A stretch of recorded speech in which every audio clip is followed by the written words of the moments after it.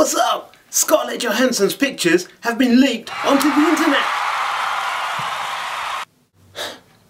As a security professional, it's my duty though to say this is wrong, data has been breached, and I must say how people can go about to prevent this from happening.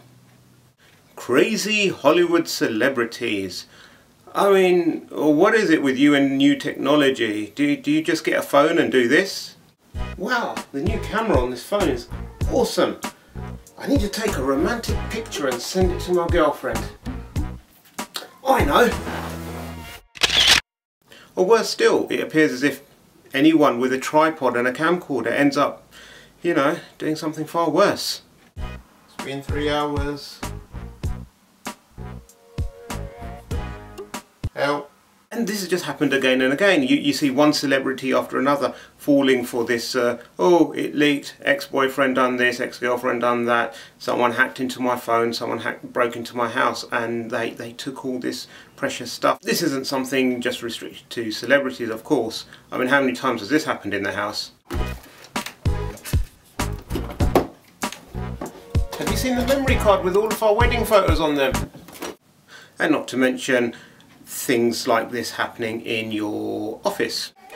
I'm really sorry, boss. I lost my laptop. But it was encrypted.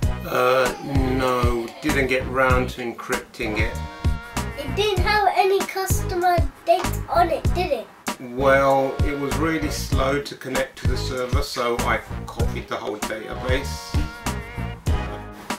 I give up. Okay, the point of the matter is, information is everywhere, whether it be in your personal life or whether it be your work life or whether it be looking after information that other people have entrusted with you. And you know, a lot of this is sensitive and it's very easy for it to get out, especially if you leave it on your phone, which gets stolen, or you leave it in the back of a taxi somewhere. So all it takes is a bit of care, a bit of due diligence and a bit of common sense really, and you can prevent things like this from happening. A lot of people will come down and say, oh well, if the phone had encryption or if it had this technology or that technology, these things wouldn't happen. But think about it. If you left all your valuables in the front seat of your BMW and someone broke in and took it, would you blame BMW for making an insecure car? Or would they just say that you're an idiot for leaving your valuables in the front seat of your car? Stay secure, my friends.